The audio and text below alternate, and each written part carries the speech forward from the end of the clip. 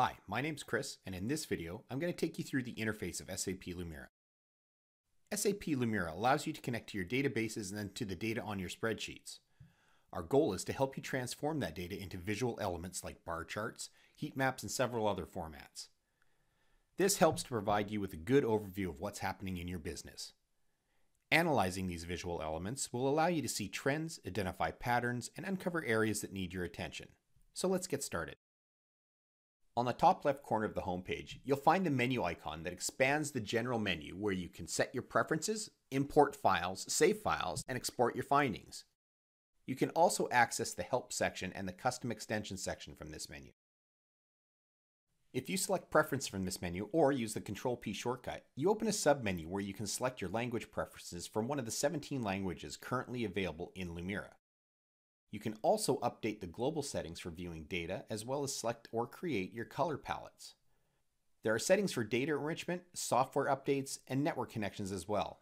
You can also maintain your database drivers and your geomapping services from this menu. If you select extensions from this dialog box or use the Control-J shortcut, you can install custom extensions from the SAP App Center. Custom extensions provide quick access to new functionalities for Lumira, like accessing additional data sources like Quandl, the extension that gives you access to public data, or leveraging additional visualization types like mini donut charts. Custom extensions are created by SAP employees, SAP partners, or people like you and me. Some of the extensions are free and others are available to be purchased. Now, if we go back to the home page, you'll notice that at the top, we're divided into three sections: Data Source, Recently Used, as well as an interactive banner. The Data Source section displays a wide range of data sources that you can tap into with SAP Lumira. You can directly access data from your Microsoft Excel and CSV files, as well as your clipboard. If you want to connect to your databases like Microsoft SQL Server or SAP HANA or any other database, you can access them by clicking the Query with SQL tile.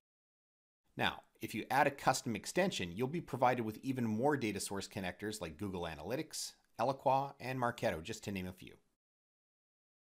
Right next to the data source section is the recently used documents, which displays the list of your saved documents and visualizations, sorted in chronological order. Next to that section, we have the interactive banner section, which works as a resource page. It provides you with news and highlights, access to tutorial videos in different languages, and useful links that will enhance your Lumira experience. If you want to get in touch with us or provide your feedback, just follow the links.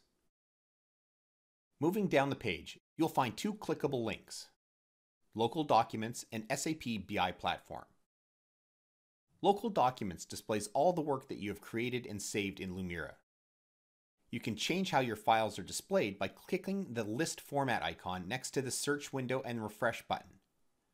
Like the tile view better? Click the icon to go back again. Now, speaking of the Refresh button allows you to perform a manual refresh of your files in case you've added any new data to your source files. The SAP BI Platform link opens the logon screen for SAP Business Intelligence Enterprise Platform Server.